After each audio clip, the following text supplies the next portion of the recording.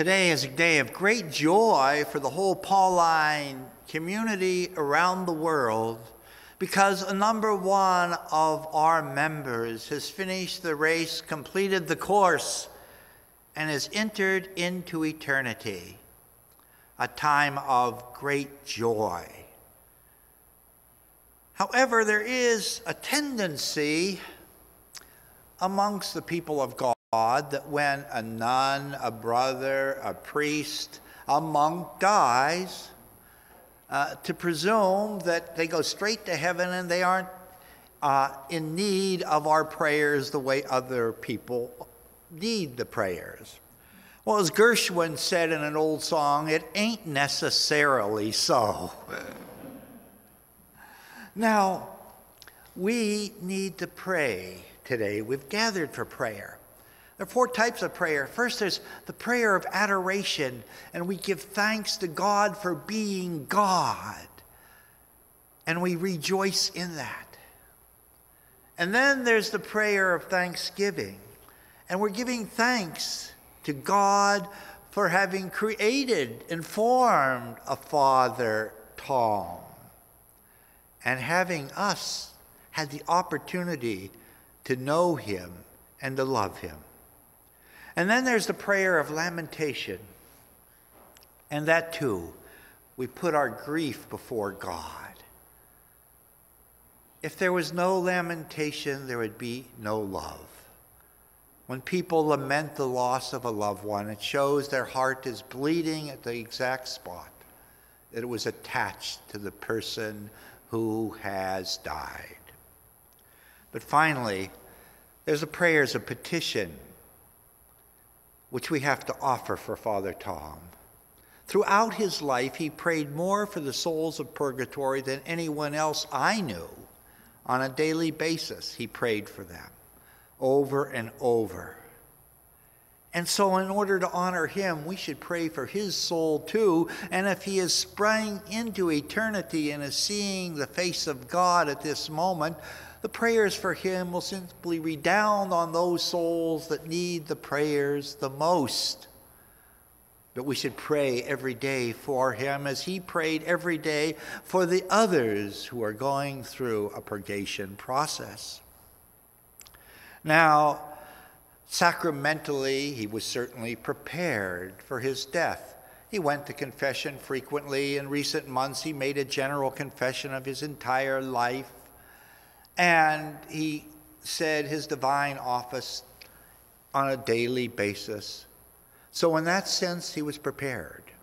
And he had another devotion, praying for those who died unprepared.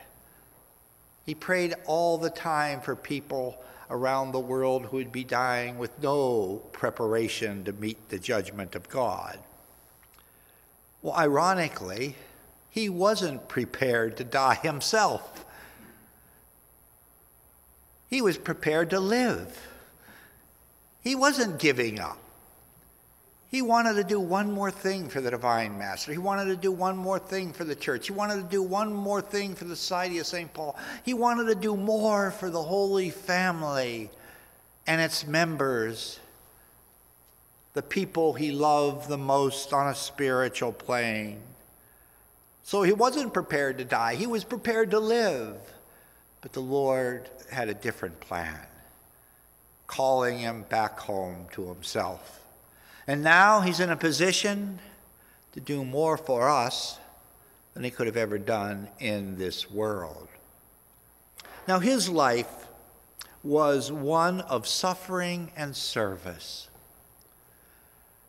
His mother died within the first year of his birth. His father just handed him over to his 3 aunts, the 3 sisters of his mother.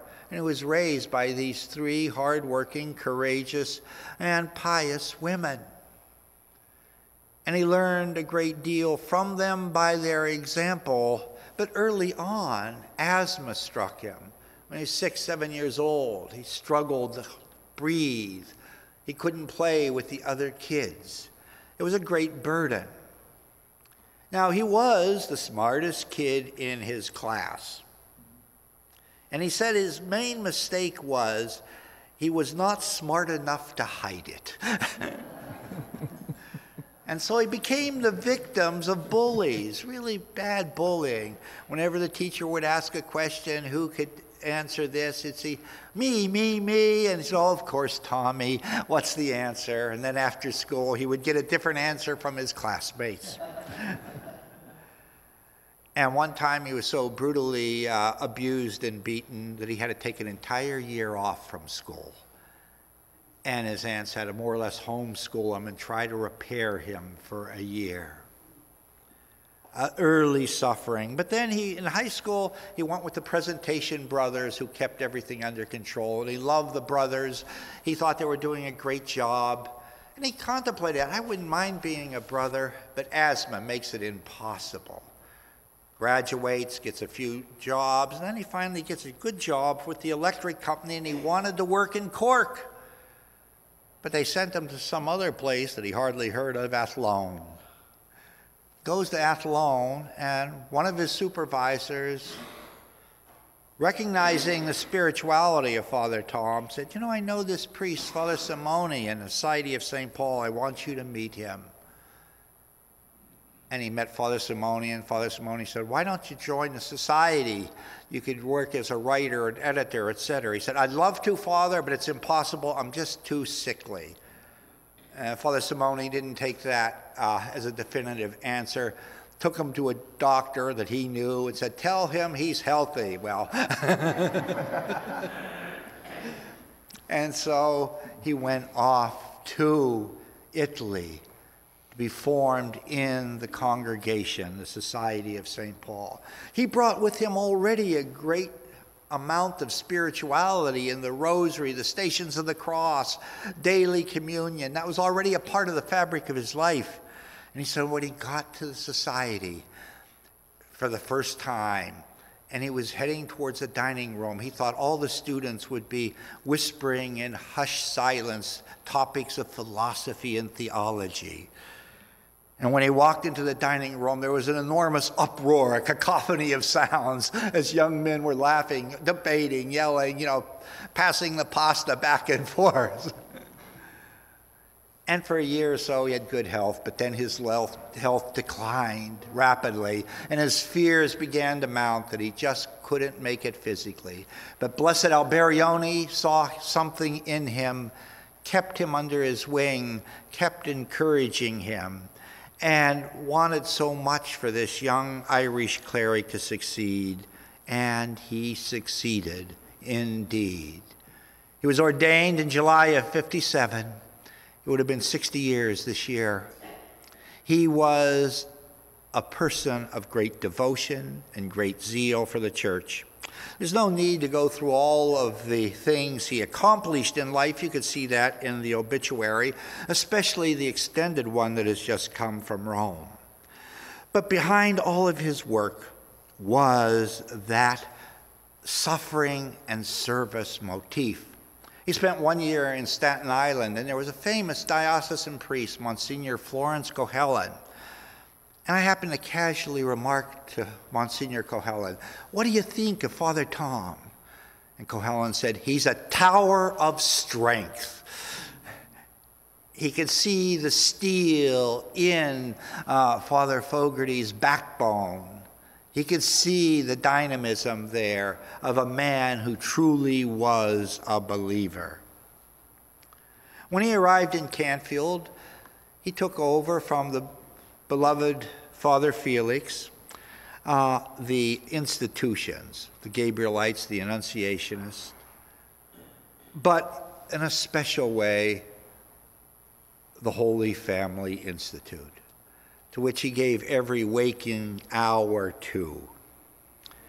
His suffering here physically was, over the years, pretty intense. His hip was disintegrating. He had a hip replacement. Then, not long after that, he fell and broke his femur. Then in rehab, they dropped him and he broke the femur again. And then after he got through those breaks, he was back here, and he was coming into the chapel to say the Stations of the Cross. Whenever it was physically possible, he prayed the Stations every day. And as he's coming in, he trips, falls, breaks his shoulder. And it was a bad break. And he said, I don't understand it. Already he was beginning to revert to a simple theology. He said, why would the Lord do that to me? If I was going to do something sinful, I could see him, knocking me down. If I was going to say the Stations of the Cross, why would that happen? And I said to him, and Father Tom falls for the third time. And he had that same reaction. He had an enormous, uproarious laughter at that. In fact, he repeated it to quite a few people. But he was a man that had a great deal of suffering, a great deal of devotion.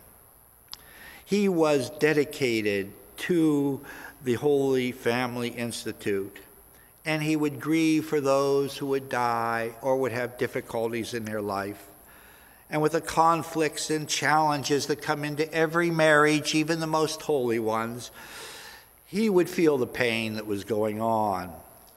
And he was an unusual man in a sense. He had a beautiful tenor voice, but he wouldn't sing the traditional Irish tunes you would think that an Irish priest would sing. He would sing cowboy songs. And his favorite would be, I've got spurs that jingle, jangle, jingle, as I ride merrily along. And I always think, oh God, I thank you that I'm single.